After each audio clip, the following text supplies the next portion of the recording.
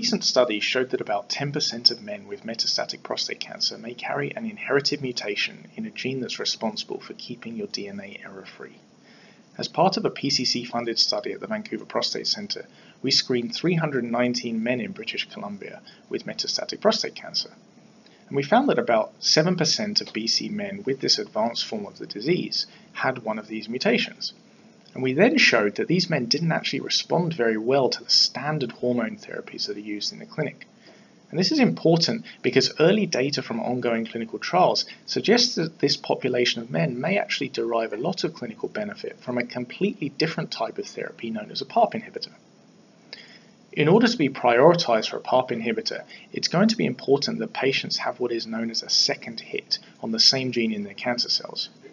So our study also showed that we can actually detect this second hit using a blood sample alone, meaning that advanced metastatic patients may be able to be prioritized for an optimal therapy regime without the need for a metastatic tissue biopsy.